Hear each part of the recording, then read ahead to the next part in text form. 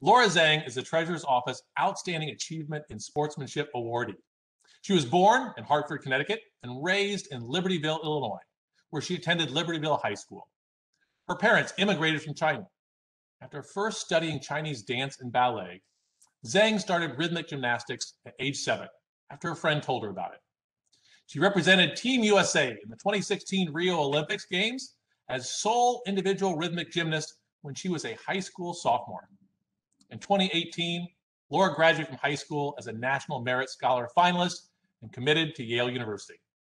She's currently at the North Shore Rhythmic Gymnastics Center preparing for the 2020 Summer Olympic Games in Tokyo, taking gap years at local community colleges in the meantime. So Laura, thank you very much for joining us here today. I know not all of our listeners know your sport, so what is rhythmic gymnastics and how did you get involved in this sport? So rhythmic gymnastics is a sport combining elements of dance, ballet, acrobatics, and gymnastics. Each routine is performed with a different apparatus, hoop, ball, clubs, or ribbon, and a different piece of music. It's about hand-eye coordination, but it's also about being able to express your personality on the floor and showcase your aesthetic. So rhythmic gymnasts are really athletes as well as artists because it's about the skills, but it's also about the style in which you do them. And that duality and that definition is something that I love about the sport. So growing up, our schedule was always YMCA on the weekdays and Chinese school on the weekends. So I did a lot of swimming and I did a lot of Chinese dancing. And one of my friends in Chinese dance was actually doing rhythmic gymnastics at the time, and she needed someone to carpool with. So my mom became like the de facto chauffeur, and I started doing rhythmic gymnastics, and pretty soon it started taking up all of my time until one day my mom asked me to choose between gymnastics and swimming, and the rest is history.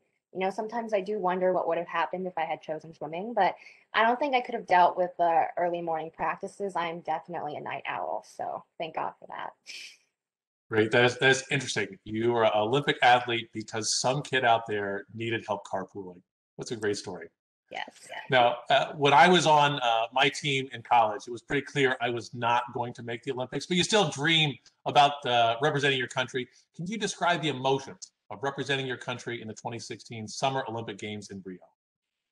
Yeah, you know, some of the best moments were actually in the lead up and coming home of the games because during the competition, it was so focused on the moment and so focused on the competition that sometimes it's hard to truly enjoy it, as amazing as it is. But team processing, which is where you get fitted for opening and closing ceremonies and you get all your apparel a few weeks before the games, was the absolute best and most fun because you get all this patriotic swag and you feel so special to be a part of Team USA. And before I left, my neighbors also actually threw me a little good luck party, so I felt very supported before I left to Rio.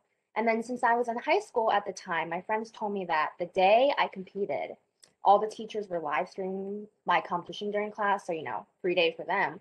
But also when I came home, I got this huge welcome home parade. You know, my high school, Libertyville High School, threw me a parade with the marching band, and I got this giant banner, and I just felt so loved by my community and by my hometown. So the before and after of the whole experience was really just as important and memorable as the actual games itself. That is great. So now you've already experienced the Olympic Games once, but last year's games were postponed due to the pandemic. So how did that impact your training and your timeline? Well, it completely upended everything. You know, as athletes, our whole lives are planned to the T, from our daily routines to our 4-year cycle training plan. So to have that much uncertainty for so long, even now, is really hard.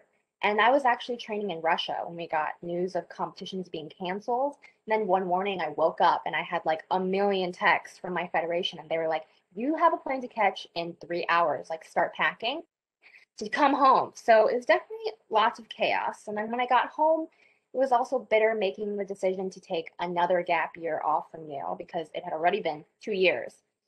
But, you know I had to see my career through and try my best no matter what to take advantage of what I was given and take another gap year. And that's what I did. And we were also unable to train for 3 months in our gym, which is obviously a really long time. It meant a lot of Zoom calls and living room adjusted workouts. But, you know, looking back at it now, at least the weather was getting warmer, so we could even have like outdoor sessions because Rhythmic is an indoor sport. That's the one sad thing, you don't get a lot of sunlight. But basically, we also couldn't compete for an entire year, which was probably one of the hardest things, especially compared to a lot of other countries that have national training facilities where the sport is more popular, and they were still able to continue training kind of like in an isolated quarantine fashion. You know, the sport is huge in Eastern Europe, so Russia and Belarus, they were able to keep going throughout it. But, you know, you make do with what you got, and I'm grateful that we were eventually able to get back into the gym. It was certainly just about adjusting our plan and trying to be creative and make the most out of the extra time we were given. You know, time is such a priceless commodity, and that was one thing we were trying to figure out how to turn to our advantage rather than being taken advantage of. Yeah. Well, we're all looking forward to the Summer Games and wishing you great success. But to look a little past that, are you excited to attend Yale? Both the 2021 Summer Olympic Games in Tokyo are complete. Yes, absolutely. I've been excited ever since I was accepted back in 2018. I actually grew up watching Gilmore Girls, so Yale has been my dream school for so long. You know, I'm excited from everything from the Yale Harvard game to the residential colleges to Handsome Dan. You know, I definitely have a lot of school spirit in me. Great. Bula bula. Yes, yes. Let's wrap up. What words of wisdom will you share with individuals following in your footsteps who want to be agents of change and leaders in their fields? Well, you know, I was able to get to where I am today partly thanks to the people who came before me and laid a foundation that I could build off of. And today we have within rhythmic gymnastics more Asian Americans, not just as athletes, but also in positions across the organization, from athlete representatives to positions of leadership, such as the current CEO of USA Gymnastics, Levy Long. And, you know, the ultimate goal for each generation is to reach new heights and new depths. And rhythmic is a small sport within the US, but with each generation, if we make ourselves more visible, we make the sport more visible. And so my general advice would just be to stay focused on what you can do today while still striving for whatever tomorrow offers. Great. Well, Laura, thank you very much. I said, we're wishing you great success this summer. Look forward to following your results. I look forward to seeing you when you come back and hopefully for another big Illinois celebration. Thank you.